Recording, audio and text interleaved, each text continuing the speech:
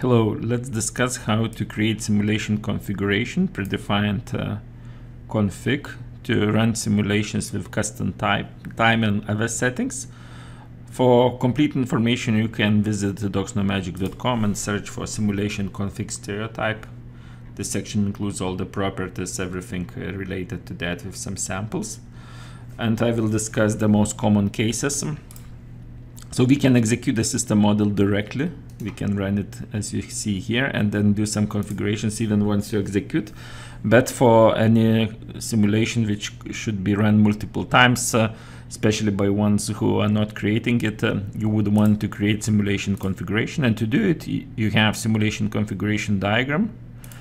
It is a good idea to have package for that, and there is dedicated configurators for different purposes like a histogram, a time chart, but also there is a dedicated configurator for major configuration. Here, simulation configuration, we can name it testing. And the main property would be execution target, which you can set what will be executed. So I can drag, you see, block of the system model like this one, or some analysis block. And then I will get here the element which will be executed. So now I can see this drop-down list, which is corresponding to this configurator. I can create another configurator, test B, right? And then drag it also here. You see, now I can execute it with different configurations. What kind of simulation execution targets I can have? Here we see in the properties, in the standard view, there are most common properties and the most important execution target. What kind of configuration targets I could have? I could have instance. Can drag instance here. Then I would run the model not, and I see those instances here. So for example, this instance, the first one is the mass is 5, right? And I can run then with different, you see, inputs. So I would run not the block, but actually instance with different inputs. And those instances I can, for example, modify in here, right? Go here, change the input, let's say for 25. You see the total is recalculated based on rollup pattern, and save to existing instance or new instance. You see I can save to existing instance here. And then next, you see inputs here. Next time I will run this configuration. You see it loads that information here. If I run another configuration, it will load another information here. What are the properties? So let's see. Also, you can have as execution target instance table. So this whole instance table could be execution target. In that case, if you have multiple instances, I can create one more. For example, initial value would be 15. I would recalculate the whole table. So let's put the table execution target. Yes. And then once I will run this config, it will execute one by one this table configurations and will get me results. Actually, I should check that I would not execute the behaviors because this system model has behaviors. So I would want to exclude it. Let's go here. Auto start false. That brings us to the second property. Auto start means auto start behaviors inside of the system model. If I want to auto start, I can switch it on, if not off. And now let's go to instance table. Let's remove those values and run it. So you see without behaviors, I got immediately parametric execution available of whole instances. Let's set one of the configurations back as an execution target. And here we selected auto start false. So what it means auto start? So actually this auto start, as we can see here in the model, I have some behaviors, let's say state machine here in the system. So if I have auto start off, let's take a look at here, auto start off, and I run my system model, this behavior is not executed. Now if I will set auto start on and run this model, you see now it's executed. So it is starting the behavior. So it is good in general, but as you saw, you know, if we just run parametric execution on multiple variants, we don't want to run behaviors which require some control and which prevents to stop the execution automatically. Then number of runs. This is for Monte Carlo analysis. If you specify number of runs 5s, so then this configuration would be automatically executed 5 times. And as example, you know, you would need to capture results, and that would be convenient to capture results in histogram, I would say like Monte Carlo analysis. Would say the execution target again for this Monte Carlo analysis would be, let's say, the whole system, and then what property to track for this Monte Carlo analysis output would be the total mass of the system. So what it would do, it would run 5 times and would capture results into histogram, and then I need to use the histogram as UI here, so I'm dragging back and running. So in this case it will execute 5 times and will give me results. Again, I should not forget that actually those results should come from the static analysis, not behavior, so to start false.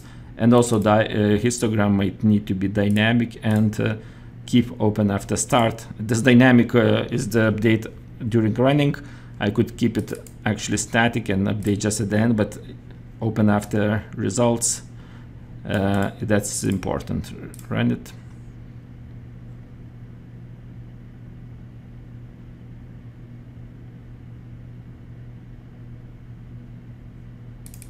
And maybe dynamic.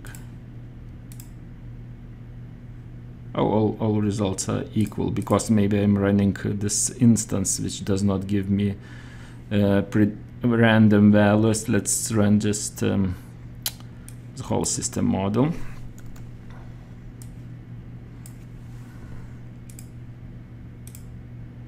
Here we have results, and if I would run more times, like 200, I can see that it's quite quickly updating. It reaches 200, so I got the total mass distribution. The reason why I get distribution because I have this Monte Carlo analysis in my system. I have uniform distribution for this input mass to this. So there is randomization which assigns, let's say, simulation run. You see it's randomly assigned from between this and this.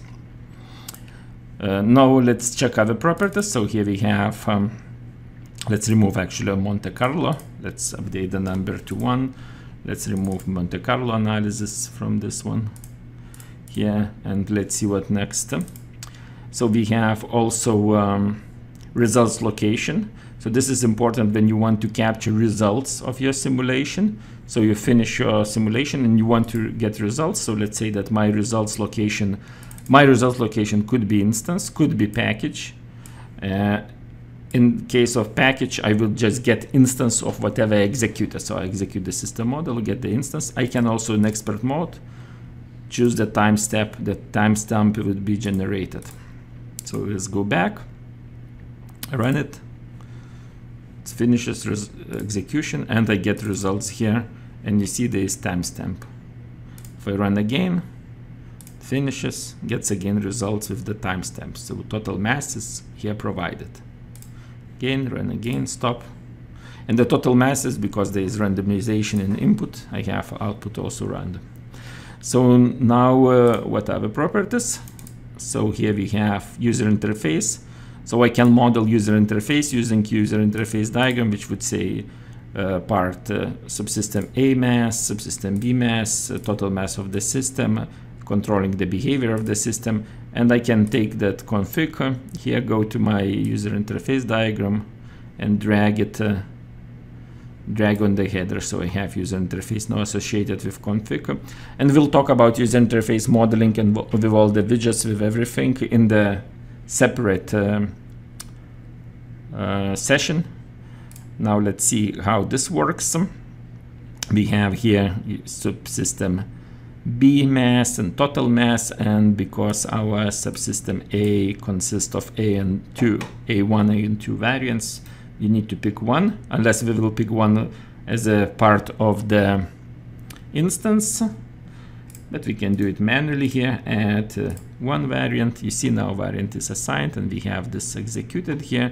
If I will go to behavior, because behavior was not executed automatically, I can run it from here, and then I also can control it. So this UI is actually allowed to control simulation and also monitor results. Now what else? We have execution listener, which includes most of those CSV export, then sequence diagram execution, sequence diagram recording as execution. I can drag and drop it, and you see it adds the execution listener, then CSV, export data. Again, I can say export the data of the whole system during execution, and file name will be data CSV, and I write at the end.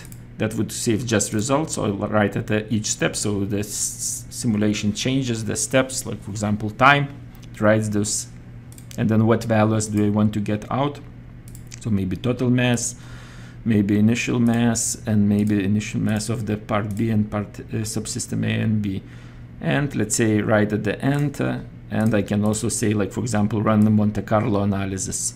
So if I will do here, like say 100 times, use this execution, I will actually remove the sequence diagram execution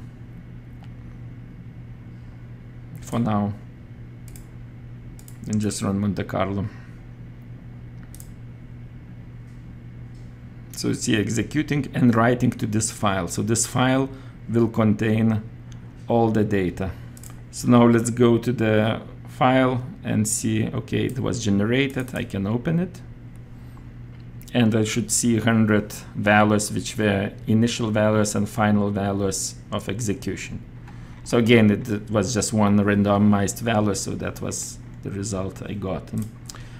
Okay, so now with the sequence diagram execution, so I will not do this 100 times, I'll just do once, and sequence diagram execution again as execution listener, run it, start behavior, and you see now it shows all the objects executed, what was the state of those objects. I can control, you see it shows what are the signals sent to calls operations, time change, property change, and so on.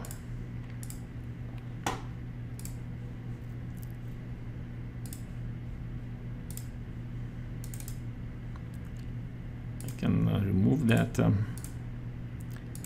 Now what else do we have? Open simulation pane. So this one will just open this simulation pane. If we'll say false, it will not show it. I have also some animation things. Silent would run simulation without animation. So how it would look like. So let's open this config in auto start, run. If I go to the behavior, you see even behavior is running. I can actually control behavior. I see that it's actually this whole system is on in idle. See, it's on and is in idle, but still I don't see animation. So that animation is not executed. We don't need animation if we don't want to monitor the execution. We just want, for example, analysis results. Animation speed, that would be like when you run simulation, you have this clock, which by default is real time. We'll talk about clock in a moment, but when you run in the real time, you can slow down animation.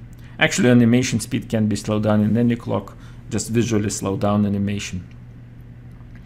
Show active state on the appearance on the parts, so you can show actually in the part property diagram and use it as a dashboard, the image of the state, actual active state. You can show properties, flow properties, what flows through the connector, and also we can choose which diagram would be active when we run the simulation. So let's choose the diagram. We'll go system model, system, choose this diagram. Okay, and then when we run simulation, now we see that, okay, we have some icon based on the state. So actually the state of the, let's see, the subsystem A has the state. You see the state has an icon assigned as an image here in specification. We have expert mode, we have image to assign the icon. And now based on that icon, I can also switch between states, and you see it switches on and different icon is shown. So that's one way to represent what state system is in internal block diagram, which gives us control of the simulation. At the same time, I can just see concentrated information. I can show as a image those parts. In that case, you see that just icons are visible, you know, so it depends what system is in, you know, engine running or stopped and so on.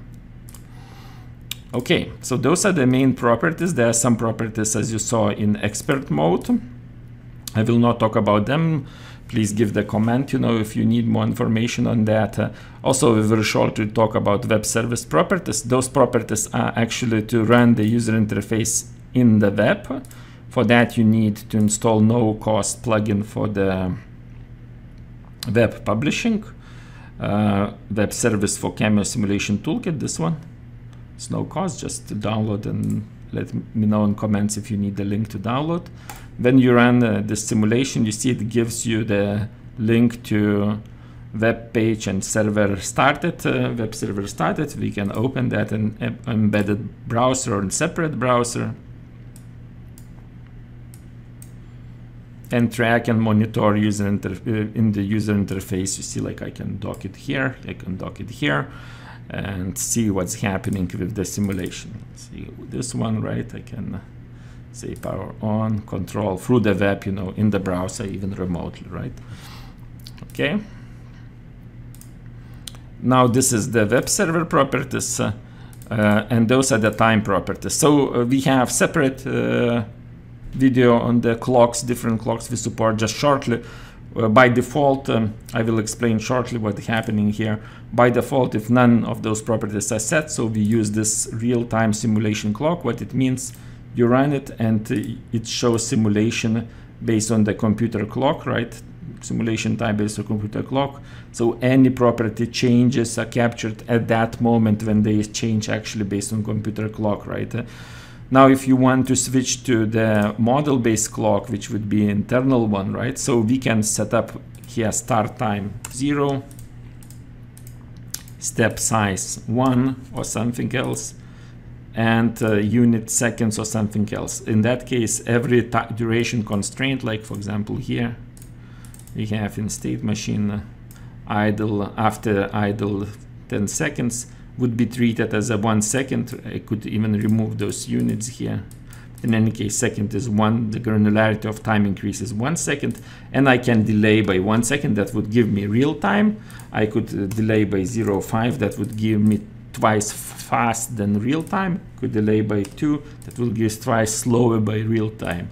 As you can see, it is very important sometimes to have hours, years, and so on simulation and be able to actually identify the granularity of the time and the delay of simulation in order to be able to simulate virtual time. It is very precise when we use this kind of simulation here, seconds and step unit, step size of the increase, because no other duration delays are influencing model transitioning from step to step except duration constraints in the model. So you'll see, for example, with the 0, with the no delay, it will immediately switch to those 10 seconds. So that's the only event which happens and which triggers that transition. Let's go to this diagram and let's see what happens. I just power on and it immediately transitions to this one, and this is back.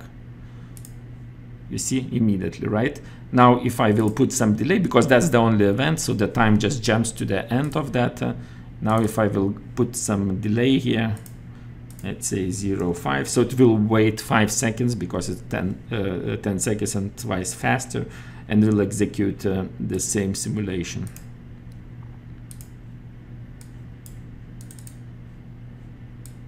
Okay, power on. And waits, you see, like executes twice faster, 10 seconds, and then switches.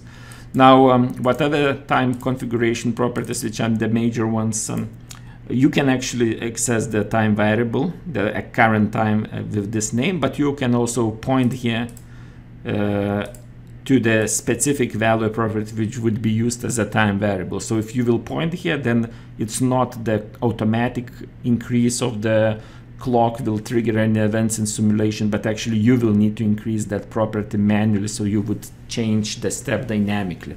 So you can point to value property of your clock in the model. You can model the clock and point to value property, but then you are responsible to increase it. And there are a few other properties which are not so often used, but there is number of steps to end the simulation, end time to end the simulation, and few others. So thank you. We'll have a next session on the user interface modeling and execution, and also please check links below on the different clocks and simulation config in the documentation. Thank you so much.